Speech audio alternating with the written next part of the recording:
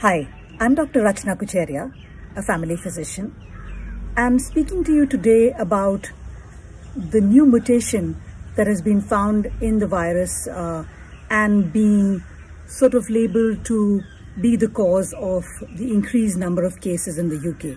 I'd like to clarify a few things today, and I'll start with basically viruses and mutation. Viruses do mutate, as has the coronavirus, and this new mutation that has been found does alter some aspects of the spike protein, or what the virus uses to attach to the human beings or our cells.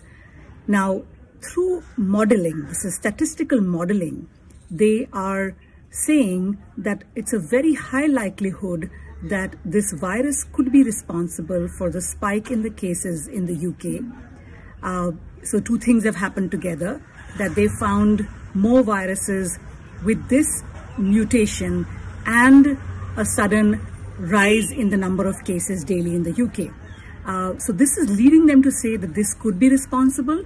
However, the proving of this needs to be still done by the genomics, by the microbiology, by the researchers in the UK.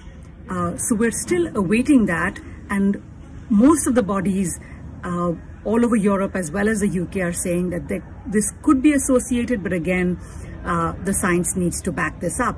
So in the meantime, the governments have done what is the correct public health response, done a complete shutdown, a lockdown, especially around a time, a season where people would be mingling, people would be getting together with friends and families.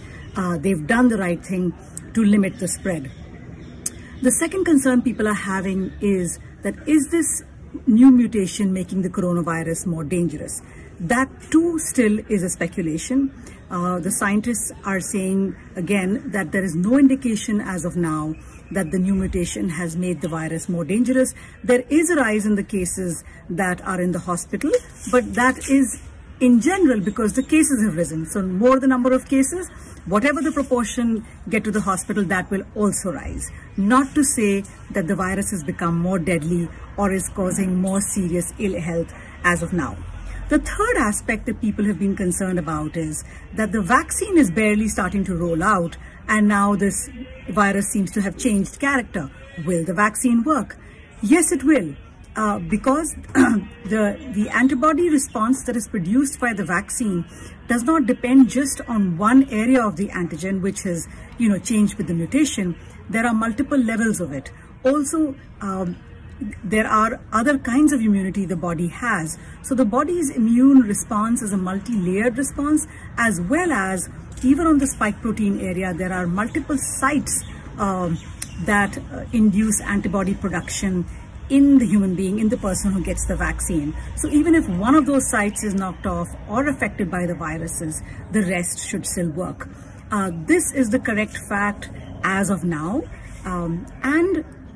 Science is changing fast. Researchers are working faster and harder and together than ever before on the coronavirus. So I think it's good to keep in tune with the messaging that's going on in the news, but also not be taken in just by headlines.